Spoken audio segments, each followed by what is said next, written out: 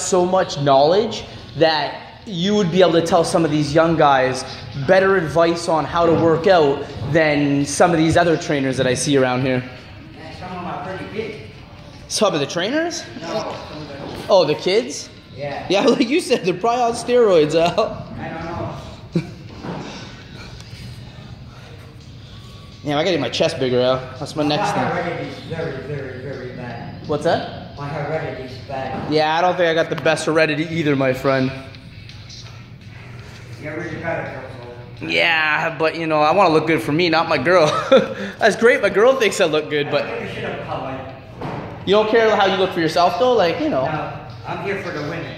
Yeah, well, fair enough, man. If that motivates you, you know. I mean, there was a time, if I was single right now, that would probably be my motivation, you know. Not being single, I don't... I'm talking about real single, absolutely single, like you're the last man on earth.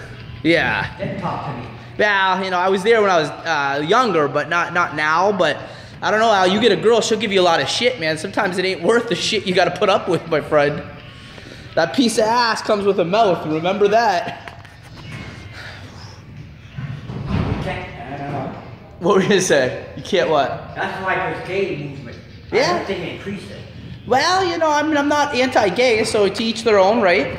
But even then, you know, it's like, them gays are pickier than them straights are sometimes, so, you know, people deal with the same thing. All right, push it out. Get it. Heavyweight.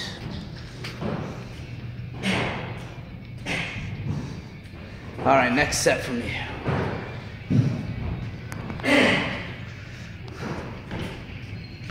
You feeling chest today? I say you feeling it in the chest today? You're lifting heavy, man. No, I can do more than that. I want to bite. Yeah, I know, but Al, you're 70. You know, you're 70s, bro. You're lifting heavier than some of these kids in their 20s, man.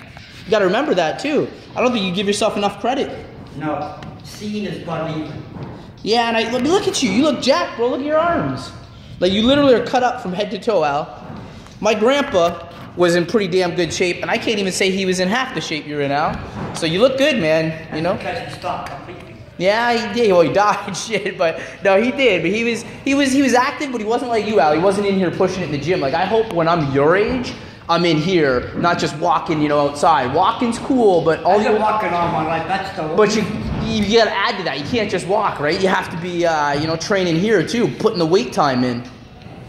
Yeah. That's why you're here, Al. That's why I'm here. When I get older, I gotta be in here pushing weights. You need to be here, but you're getting zero. Well, you know, it's better to be here than at home smoking weed, eating snacks. Better off. Some people lost weight without going to the gym. How though? How? Diet?